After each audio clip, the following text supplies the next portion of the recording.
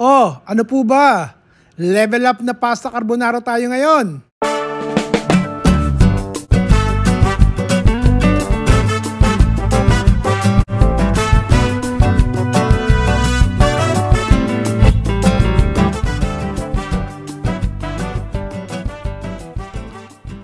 Medyo kakaiba po itong pasta carbonara natin at may mga idinagdag ako. Umpisa na natin. Mag-enjoy na lang po kayong manood dahil yung link naman dun sa recipe nilalagay ko sa taas at sa baba nitong video. Umpisa natin, magpakulo tayo ng tubig at magluto tayo ng pasta. Ito po isang balot na spaghetti. O makinig po muna kayo, wag muna magre-react. Ang nakikita nyo po ay mga bumbilya ng bawang na hiniwa ko sa taas. Ang ginawa ko, binalot ko sa aluminum foil at ibinake ko ng 450 degrees Fahrenheit para makuha ko yung laman. Malambot po ang laman yan. Yan ang masarap, pinapalaman ko sa tinapay kahit ganyan lang. Ang tawag po dyan, roasted garlic. Tapos, lalagyan natin ang pasta natin ng butter. Yung level up pasta carbonara, lalagyan po natin ng baboy, 1.5 pounds of lean pork na hiniwa ko po ng maliliit katulad nito. Pagluto na yung spaghetti, ilagay nyo muna sa isang bowl habang niluluto nyo yung ingredients. Magsubi po kayo ng konti ng pinagpakulang tubig ng pasta.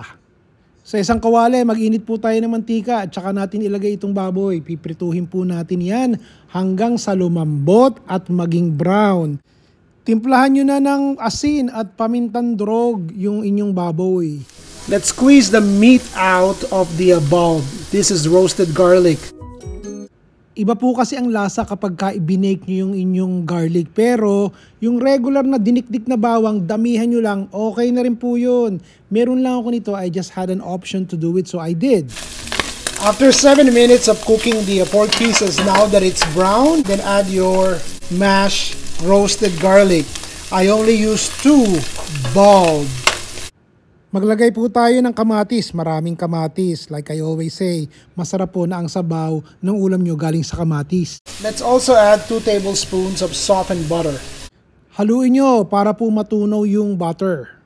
Still using medium heat. Ngayon, dagdagan po natin ng kumukulong pinagpakuluan ng pasta.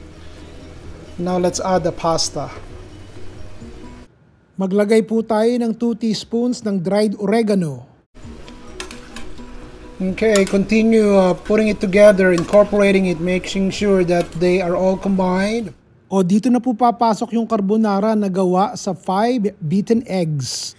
Dagdagan din natin yan ng kalahating cup nung pinagpakuluan na tubig ng pasta. Ang carbonara po is gawa lang sa itlog at keso. Season it with more ground pepper, also with salt. Paalala lang po, hilaw ang itlog.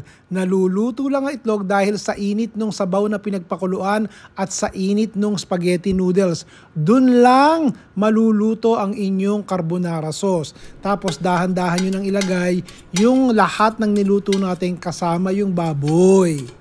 Kahit i-google nyo pa, ang carbonara sauce po, hilawang itlog. Naluluto lang ang itlog sa kahalo nyo nung mainit na spaghetti at saka yung paunti-unti yung paglalagay ng pasta water o yung kumukulo na pinagpakuluan ng spaghetti. Yun po ang tunay na carbonara. So, tapos bago nyo hiyain, lagyan nyo ng grated parmesan cheese. Yun po talagang halong keso ng carbonara. Pero kung ano mang meron kayong keso sa bahay, yun na lang ang gamitin nyo.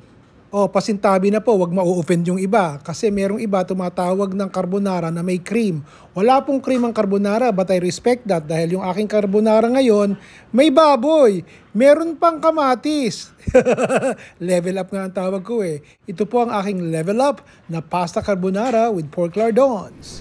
Well, thank you for watching the video. Expect that there will be more videos coming your way. Si Ron Milaro po. At maraming salamat to all of you who always press the like and sharing my cooking videos and putting positive comments.